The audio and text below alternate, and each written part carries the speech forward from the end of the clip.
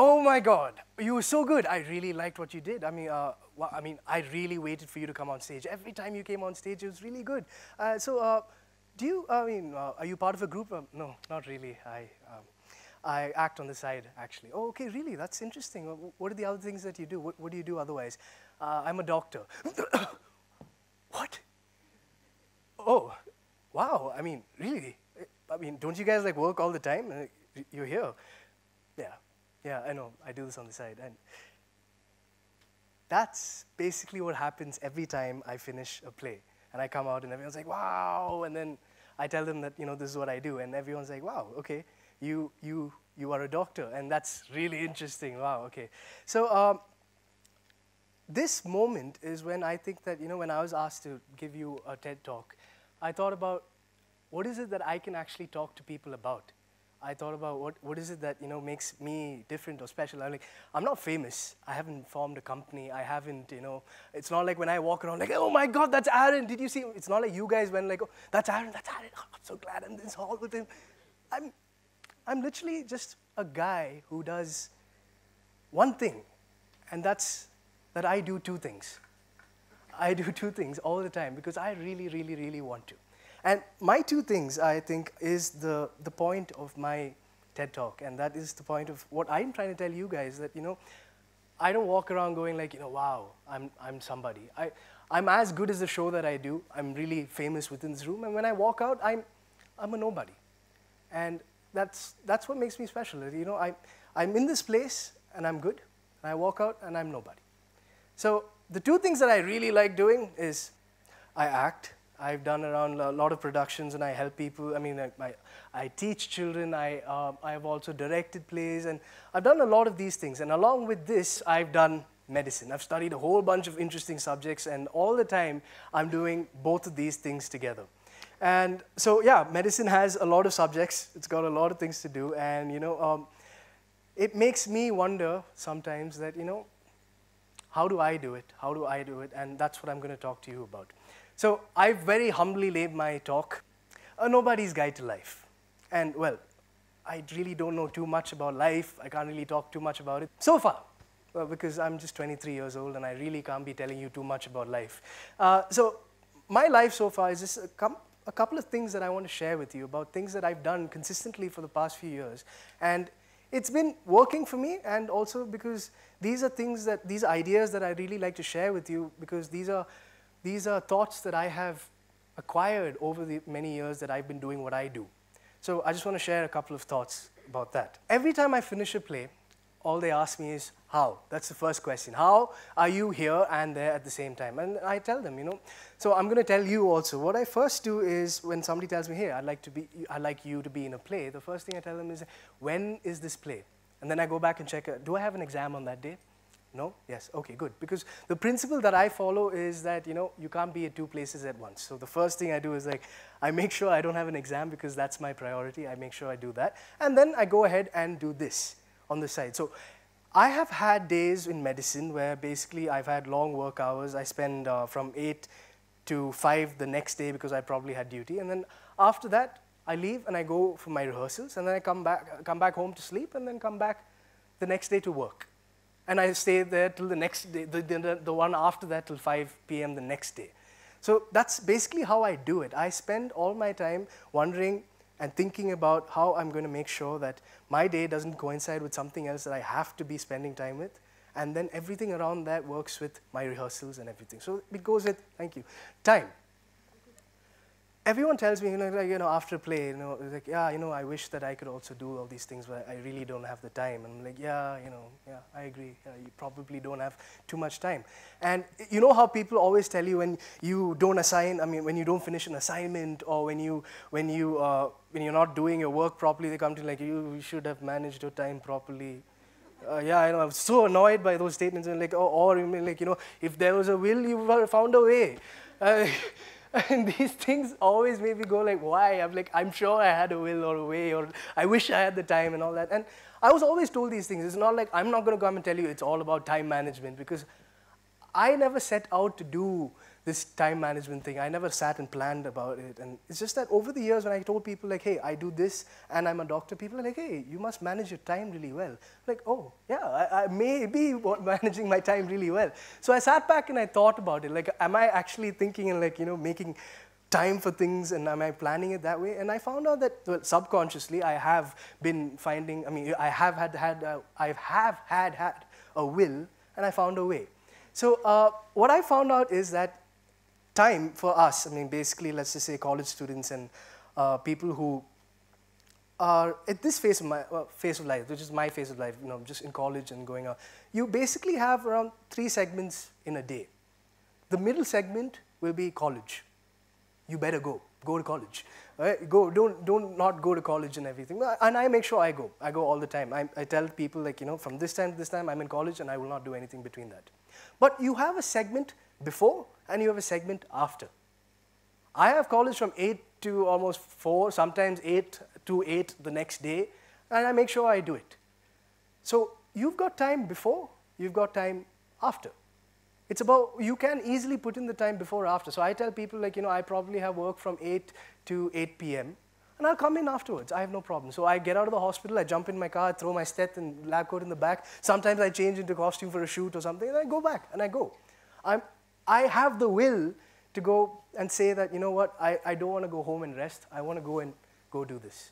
And I tell them, as long as it doesn't coincide with, my timings at work, I'll be there till the 13th hour until which I have to go back to work, and I'll be there. I have no problems. So that's probably how I manage time, and probably I hope that, that helps you think about this a little bit. The edge.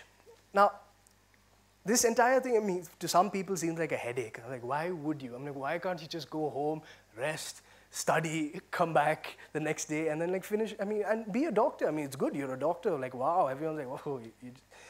But I've realized that over the course of time, the many years that I've been acting and everything, it's just that acting has helped me as a doctor as well.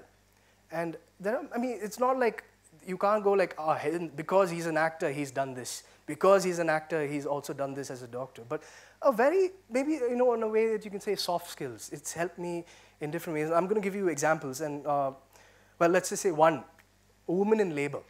Okay, and it's not just something that, I'm actually going to show you. A woman in labor is always like, ayo,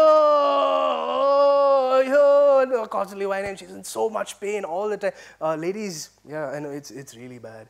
Sometimes it can go really bad. And, and what they do is, as a doctor, when you go in and help them, you go like, ma'am, are you okay? And then she hold on to you and then push her nails into your skin, like, it hurts, it hurts.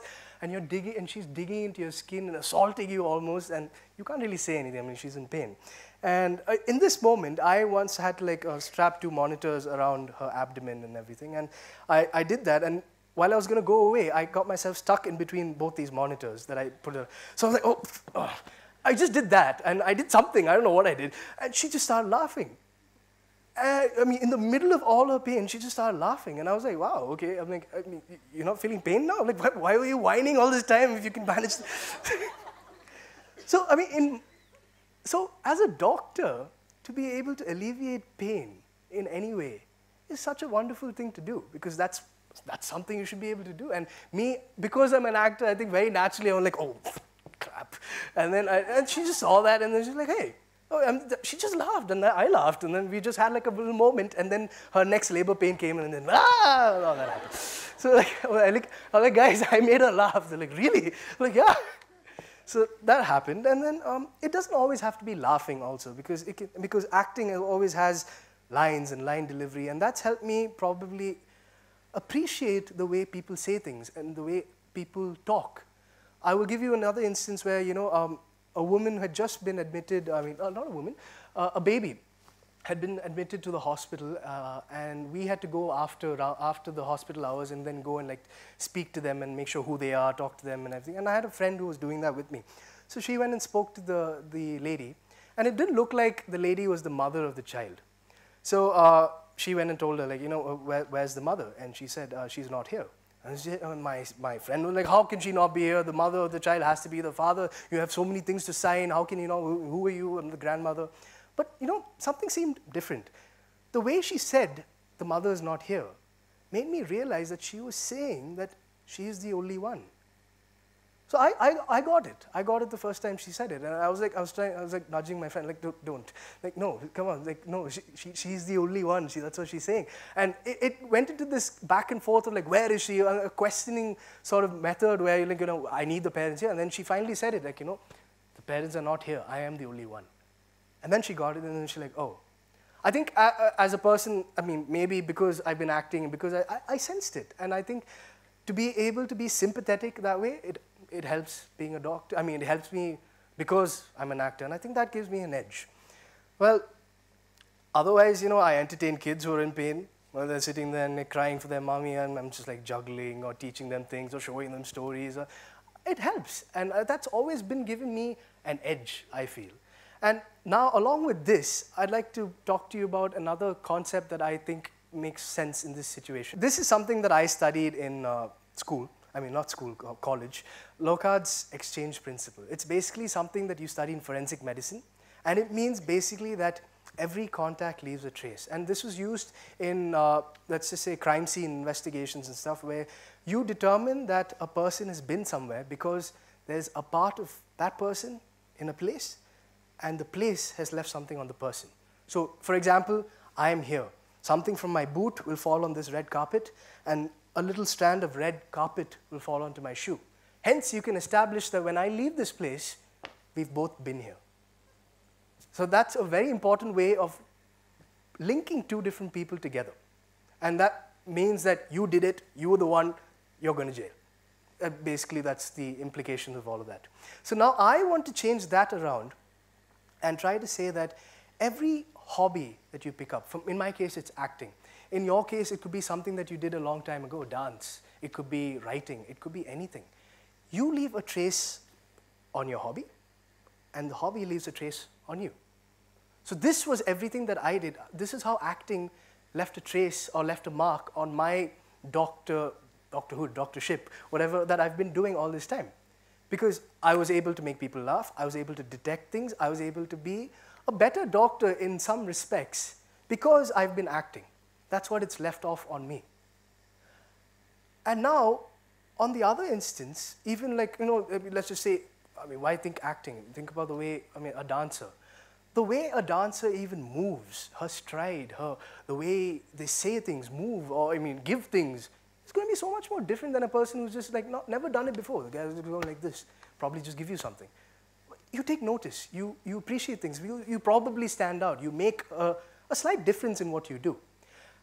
The fact that I brought this slide here, that I've applied something that I learned in forensic medicine, and I brought it down to making people understand that a hobby also does the same thing, embodies the very fact that I have also taken something from medicine and I've brought it here.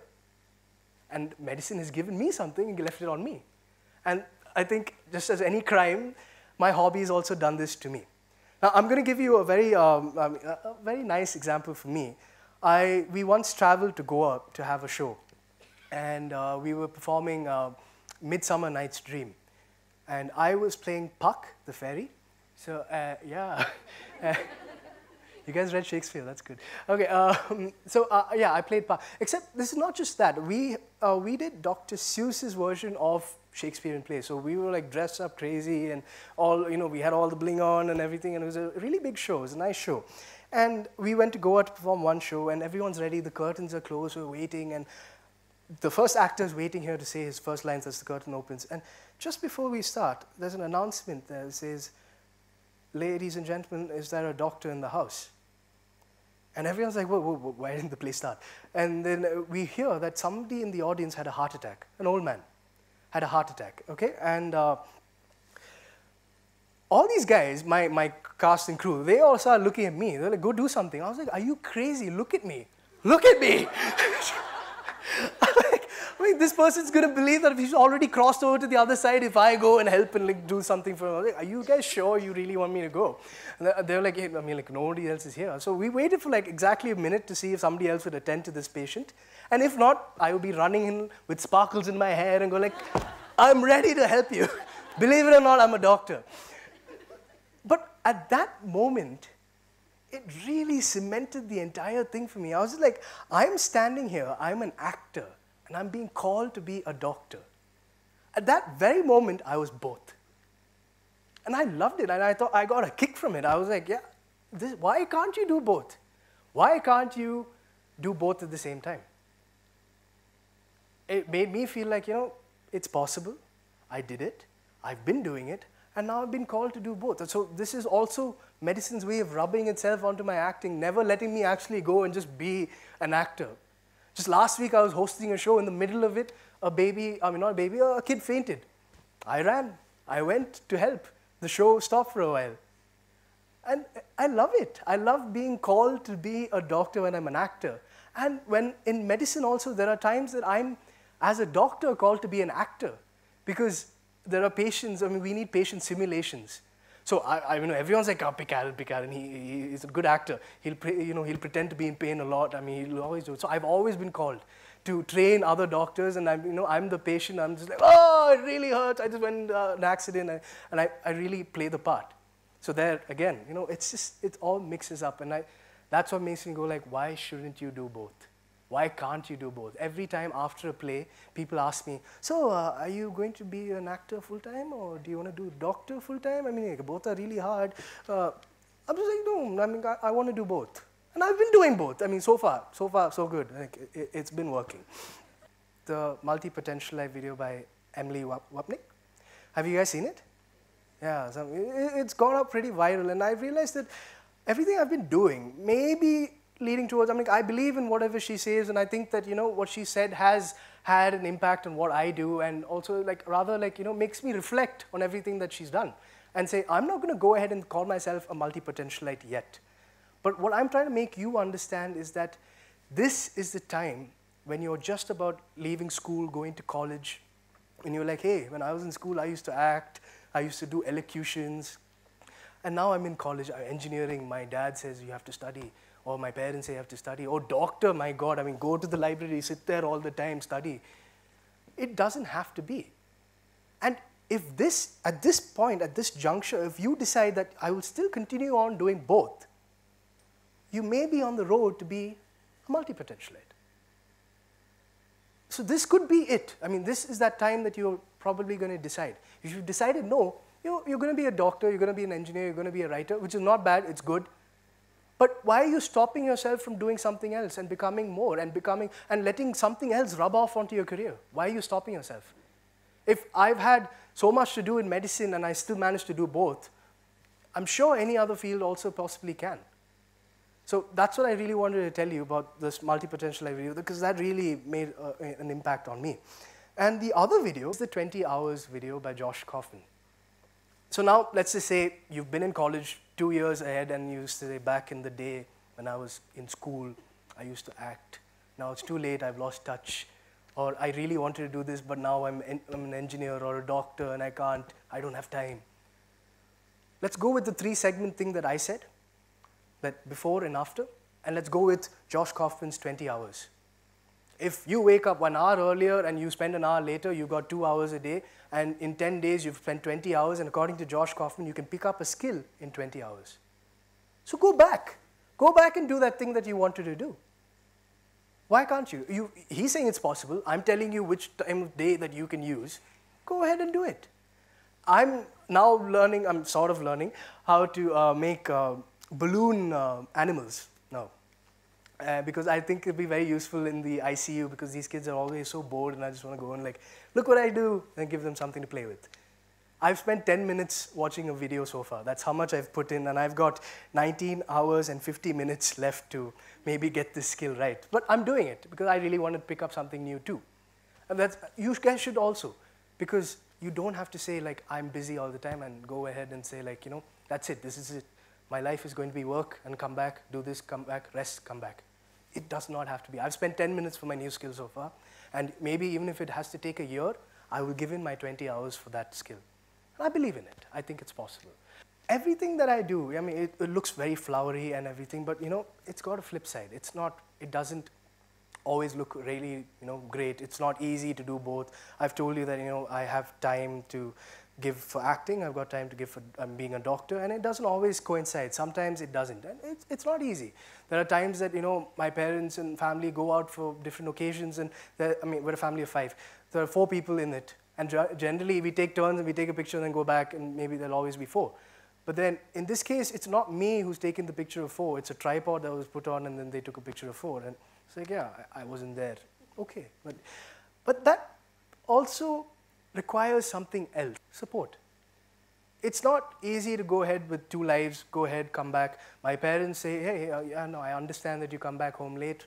Good, okay, but at least you're doing something. They wake me up in the morning and talk to me about my day. My friends understand. My teachers tell me, go ahead, do it. It's really cool. Keep doing it. There are also people who say, like, you have to choose. How can you do both? But it helps me. And then eventually I show them, and they're like, hey, that's pretty cool. That's really nice. So with support is very important. And I think the reason I'm standing here being able to do all of this is because right now somebody is covering for me in the hospital because they understand that I have to do this. So I'm thankful for everyone who supported me. And I think you also need to get a good support system going on. And in the end, what next? What next for me? What next for you? So what next for me is like, I don't know. I'm going to choose. I would probably decide between the 2 things one day. Maybe, you know, a movie that I was supposed to be in, the poster came out 2 days ago. It hurt a little bit, but it's okay. I chose to do, you know, this. I chose to finish my education and then go ahead with this. Maybe one day I'll choose the other, and that's fine. So that's for me. What next for you? Go ahead and pick up that hobby that you had. That thing that you wanted to do all the time, go ahead and do it. I've told you how to do it. I'm not telling you manage your time, you will do it, go ahead and do it. I'm telling you how to do it. I'm showing you the way. So go ahead, pick it up and try doing it now. That's what I hope that you guys learn or got from this entire talk. And in the end, fun to do the impossible. It's really fun. People go like, oh my God, doctor and actor, wow. And somebody told me, like, you know, this saying reminded me of you. So I thought I wanted to share this with you. Walt Disney said this. It's kind of fun to do the impossible. So go ahead, do the impossible. Thank you.